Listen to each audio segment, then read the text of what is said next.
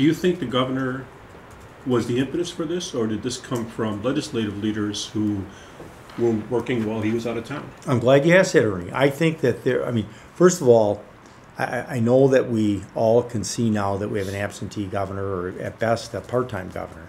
However, there is absolutely not a shred of doubt in my mind that he signed off on this and said it was a good time to move forward. And how can I be so certain of that?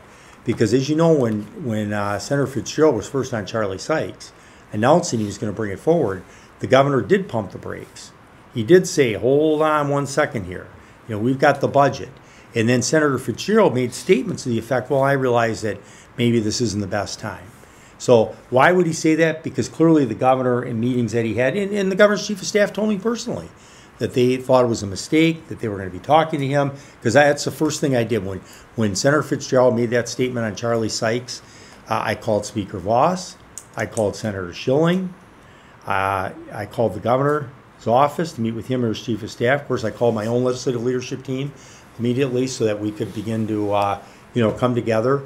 And we met with Eric Chute immediately. He was very, we have a great relationship. I think very highly of him as a person and as a leader. And we met, and he said, look, we're surprised he brought it up at this juncture on the show, but we're going to talk to him. And, of course, I put out, say, let's pump the brakes here, which they did. But this wouldn't go forward. The guy that's the leader of the Republican Party in Wisconsin would like to be the leader of the Republican Party and our nation nationally. There's no question he wants it to come forward. Now, why would he want it to come forward? Because obviously he was taking water on his on this disastrous budget that he's put forward. Disastrous for who? For the middle class primarily, but for this entire state. It goes against our heritage, our values, the way we've approached things in the past. I think of how my father, an immigrant who came to this country, sacrificed mightily so myself and my sisters could go to college, who paid taxes at higher levels than what you might normally pay, because we had one of the best university systems in the country, if not in the world. They made those sacrifices.